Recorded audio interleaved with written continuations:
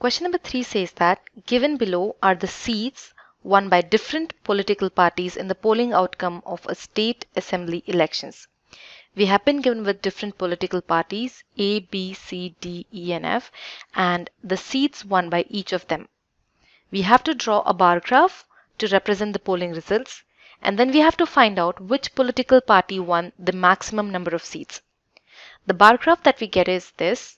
In this bar graph, we can see that we have taken the political parties on the x-axis and the number of seats won by them on the y-axis. On the y-axis, we have taken a scale of 1 unit representing 10 seats.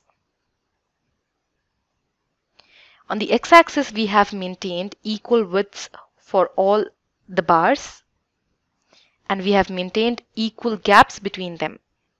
Now, as seen in the bar graph, we can easily say that party A has won the maximum number of seats. To learn more about how QMath can help you crack school and board exams, explore QMath Leap, a live online classroom program run by highly experienced and committed teachers.